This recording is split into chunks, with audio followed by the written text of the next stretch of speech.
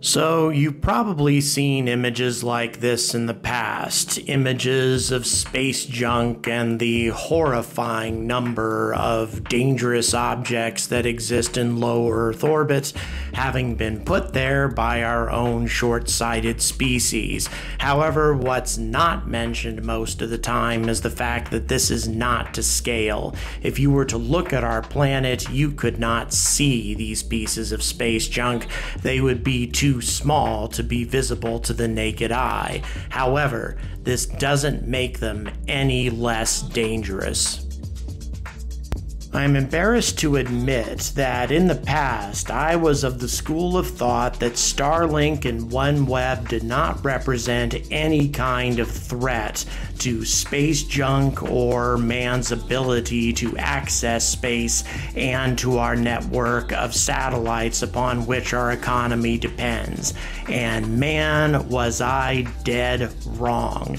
Even though Starlink does not represent a threat in itself, there's a lot of things that have been built into it in order to avoid mid-space collisions, and OneWeb is very much the same.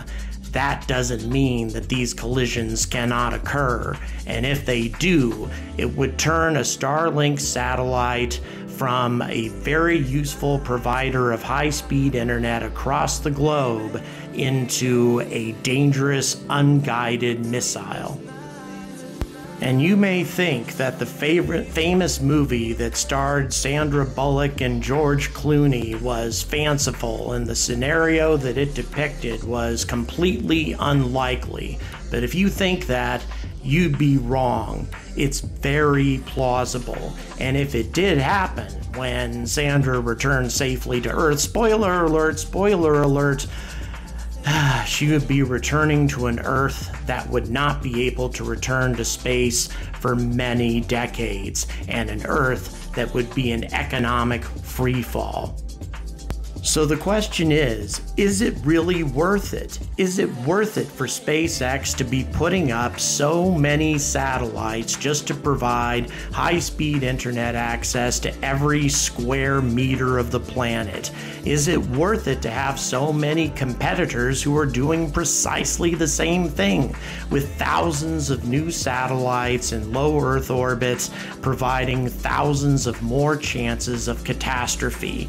Well, the answer to that is no, unless we can come up with a solution to clean up the space junk, which represents more than 80% of all of the debris in orbit. That's right, only about 20% of what's up there is actually useful. The rest of it is dead garbage. What are we doing to get rid of it? And are we doing enough? Well, we're gonna find that out in just a minute.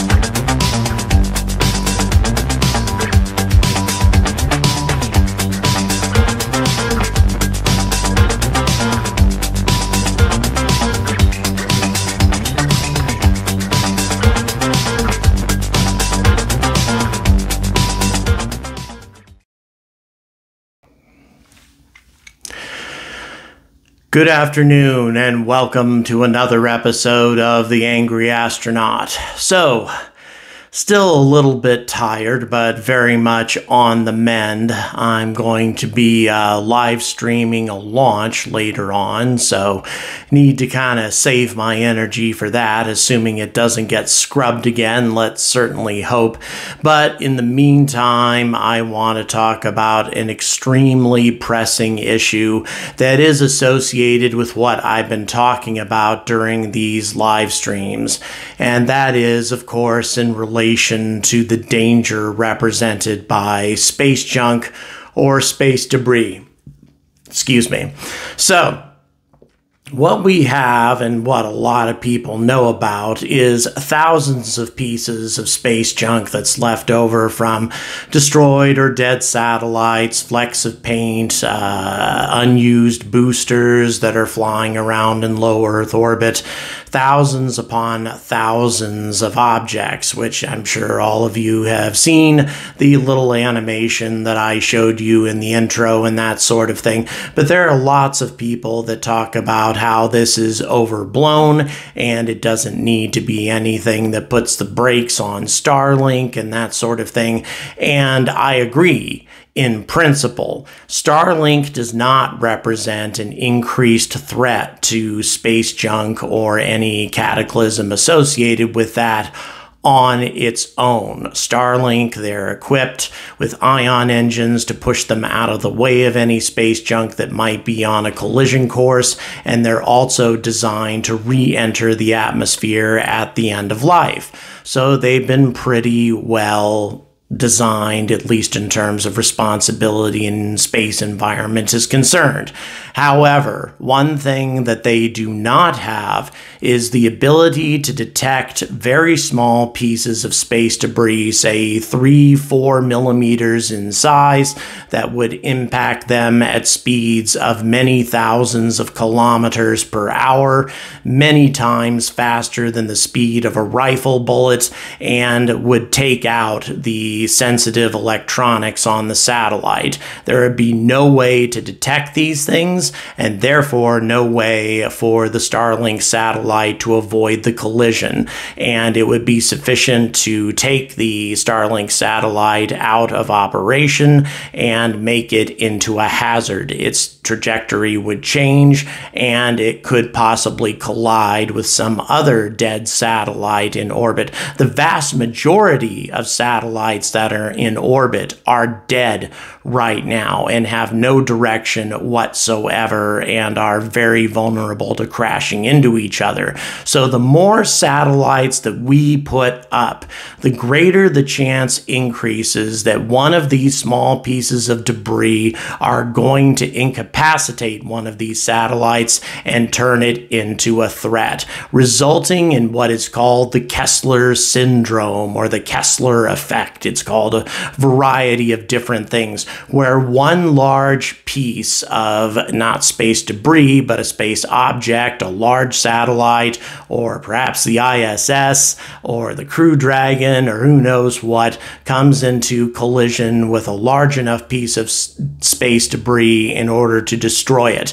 This would in turn not only result in the loss of life, but would also allow for huge amounts of space debris from such a large object to be ejected into low Earth orbit, creating more satellites that would be destroyed, which would in turn create more debris, which would destroy more satellites, very much like the chain reaction that causes nuclear fission. And this is not a theory, guys. This is a statistical inevitability.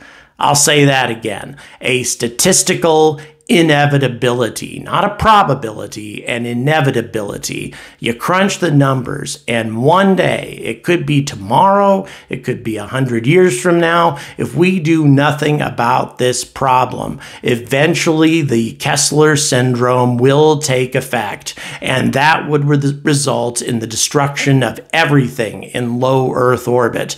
The astronauts on the ISS might be able to escape in their Soyuz, but it doesn't matter, because the amount of space debris that would exist in low Earth orbit at that point would create so much interference and so much danger that it would be impossible to launch anything in the future for many decades to come.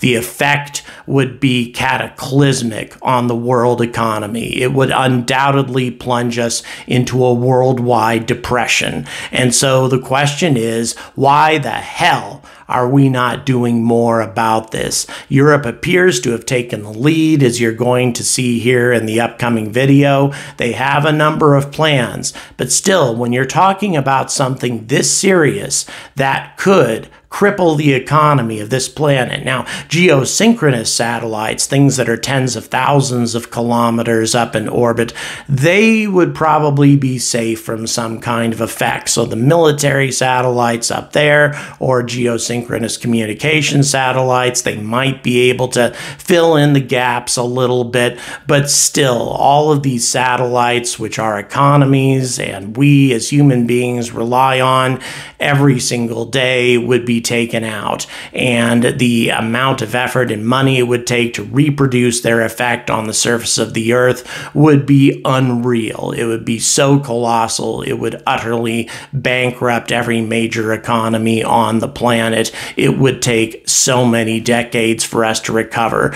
I am not exaggerating, guys, and I am going to show you why all of this is the case in just a minute. As I suggested earlier, the Europeans are taking the lead on space junk cleanup with a vehicle called the ELSA-D, which essentially uses an electromagnetic plate to grab onto a satellite and carry it back to the ELSA-D for capture. Once this capture is achieved by carefully maneuvering the magnet into place, and the initial stage, by the way, is just a test to demonstrate that the magnet can go out into space and then return safely to the satellite. It's disappointing to me that we're only in test phases after all of these damn years, but nonetheless, we're at least making progress. In 2025, Astroscale is going to be capturing dead satellites and other space junk and getting rid of the damn things. And incidentally, the ELSA-D is still capable of capturing tumbling objects as well, because in space, things that tumble remain at their rate of tumbling very consistently, unless an outside force has influence on them, which is why I find Oumuamua to be such an unusual phenomenon. Its rate of tumbling did not change, in spite of its speed change. If it was outgassing from a comet, or methane, for example, as so many people insist, the tumbling rate should have changed, and yet it did not, suggesting artificial intelligence behind it. But enough of that. So, the satellite captures the tumbling object and sends it along its way. A very ingenious solution, and we're only starting. What happens if the satellite has to find a missing piece of space junk? Well, the ship executes a systematic search, section by section, watching every square millimeter with its own sensors, which are far more useful at this distance in low Earth orbit.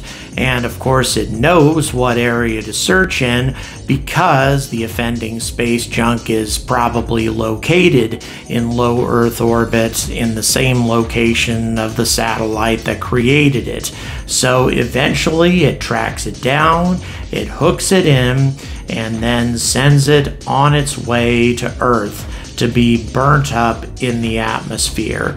And this is what leads to some problems, because if something from the dead satellite, God forbid, falls on somebody's head during re-entry, then the person who has liability, or the company that has liability, is the company that had the dead sat in the first place.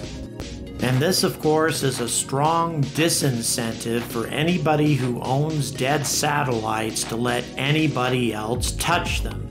But still, new legislation needs to be executed now that removes all responsibility from anybody as far as clearing up space junk is concerned, because the problem is entirely too serious. And this is my favorite space junk removal system, the Claw.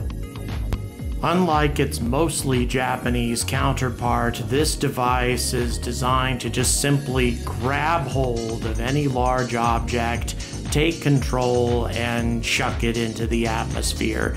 It's just the best way to get rid of space trash. Hurling it up into upper orbit just endangers other satellites. You've got to send it down into the atmosphere, and the ideal solution is to have satellites do that themselves. And for those skeptics out there, these maps that we get to see all the time only consist of objects that are 10 centimeters in diameter or larger. There are millions of other objects that are smaller than 10 millimeters, which at the speed of tens of thousands of kilometers per hour would still wreak incredible damage on a variety of satellites, including the ISS. As a matter of fact, the ISS gets pelted all the time. Now, this isn't the ISS, it's a space shuttle, but it had a 5 millimeter object impact with it at incredibly high speed. And as you can see, it blew right through the hull, and it actually came out 10 millimeters in size. Imagine what would have happened if this had hit a far more delicate satellite. The damage would have been catastrophic and most probably would have killed the satellite. And given that satellites don't have human crews to replace such impacts, it would have been impossible to fix it, and thus such a satellite would become a hazard, and those hazards are going to increase the larger number of satellites we put into orbit, which means cleaning up space junk has become a real priority. And in case you need one more big piece of evidence, here is the impact of a 3 millimeter ball on a very thick sheet of aluminum.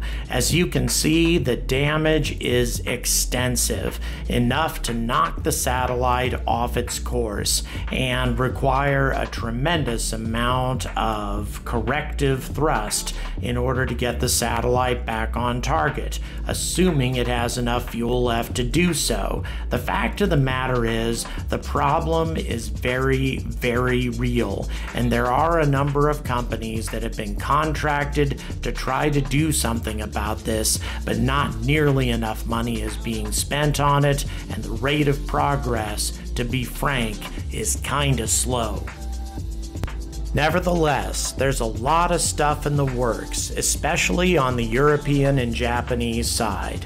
This particular solution, as you can see from this young lady holding this net, is a net type of solution that will capture not only small sats, but also smaller pieces of space junk, depending on the weave of the net. It's a very ingenious concept, and one that would allow the capture of large numbers of space debris and hurl it back into the atmosphere. Obviously, there are strong pieces of titanium and other heat-resistant elements in any piece of space junk that could potentially represent a threat to people on the surface of the planet. Nevertheless, it's a risk worth taking, given the potential consequences, let me tell you. And coming up in a little bit, we have another solution, which I have to admit is kind of a tie for my favorite solution to space junk.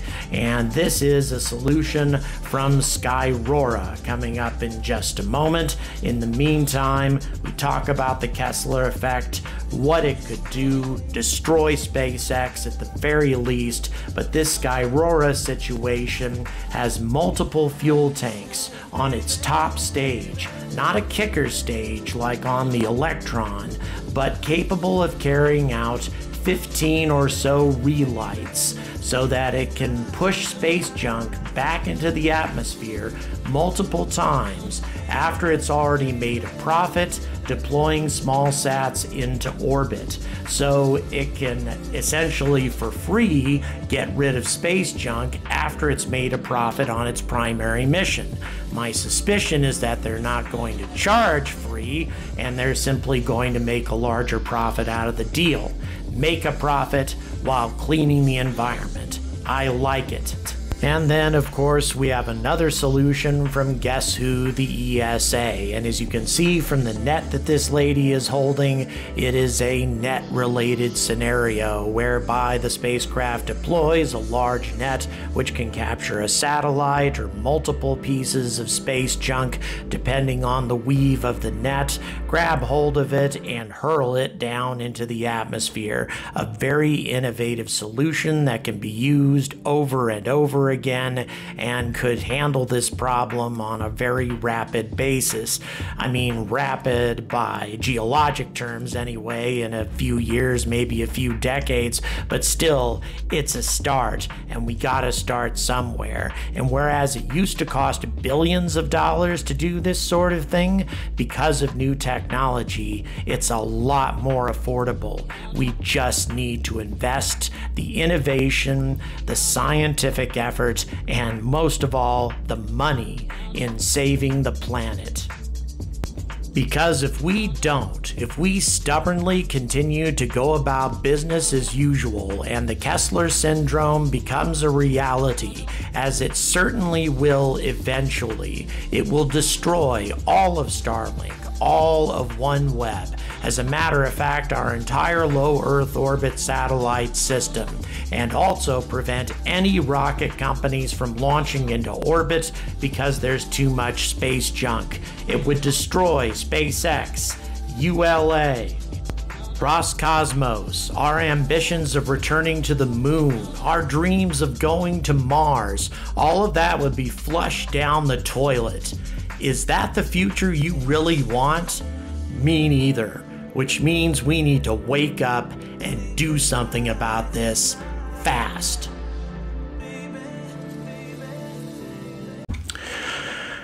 So, you scared yet? Well, I hope not. Just to be perfectly clear, the odds of something like this happening tomorrow or next week or this year are remote. I mean, you know, their space is incredibly big, and the odds of something like this occurring are small, but they increase every single year, and with every new satellite we launch, and launching 60 Starlinks at a time, and launching 32 OneWebs at a time, plus, of course, the Kuiper Belt constellation that Jeff Bezos is, of course, behind on, because he's behind on everything. I just don't even think he should send the thing up. I think that the competition between Starlink and OneWeb will be more than sufficient to cause global internet coverage for everybody on the planet. There's no reason to have this much competition. And every new satellite that we send up represents a new threat. It increases the chances that a small piece of space debris that we can't detect will collide with it, creating a large hazard. As I said many times during the video, it just isn't worth the risk. It isn't, unless we clean up all of the small and uncontrolled space debris in orbit. And that is a tall order. The Europeans and the British especially seem to be really embracing this, and I applaud them, but not nearly enough money is being spent. This should be a project that's embraced by the United Nations. Every country on the planet should be doing something about this, because even if a country has no space program at all, they should still be very concerned because they rely on satellites in order for their economy to function. Even the smallest countries require that. And it would be a desperate situation indeed for a struggling company to suddenly find their economy in free fall, which is exactly what would happen if the Kessler Syndrome were to take effect. And as I've said many times, it's not a question of if, or it's not a question of probability, it's a question of statistical certainty. And something absolutely needs to be done about it, and something something needs to be done about it now. And a lot more money than Europe is currently investing in it, and the Japanese as well. It's just not enough, not even remotely enough. This needs to be attacked swiftly, and there's a lot of really good solutions out there. They just need to be aggressively supported, and it's worth the billions that it would take to do it, because the consequences of the Kessler effect, the Kessler Syndrome, would be incalculable. Trillions of dollars would be lost, not billions. It would be utterly disastrous. We should do everything we can to stop it, but of course, being human beings, we never look ahead because we're such idiots. It's been observed actually by Dr. Loeb that if a species had mastered space travel millions of years ago, would they even regard us as a sentient species or as a bunch of chimpanzees with nukes? I tend to think the latter. We just don't have any wisdom to match our knowledge yet. We've still got some evolving to do if we are going to survive. And I, of course, hope that we do. It's another reason that we need to become a multi-planetary civilization. One of the reasons I'm wearing this shirt. If we go to Mars and something like the Kessler Syndrome occurs, Martians could come from the outside and help clean up the space junk without any risk to themselves and save Earth.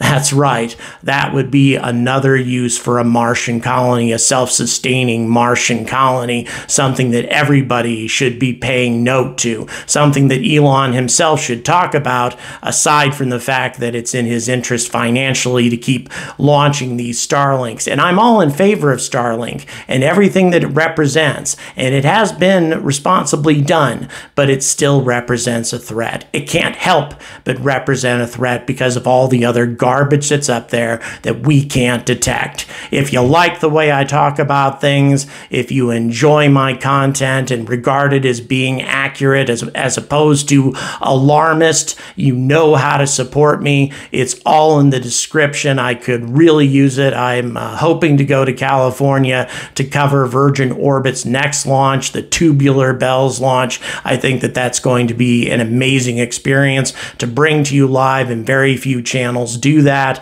So until we have a complete cleanup of low Earth orbit and make space safe for the human species to expand into the solar system as we should have done this a long time ago. It's long past time, and we need to take action. Our leaders need to take action, and you need to contact your congressman, your senator, your MP, whoever's in charge in your country, and do something about it. But until that's done, I urge all of you to stay angry about space.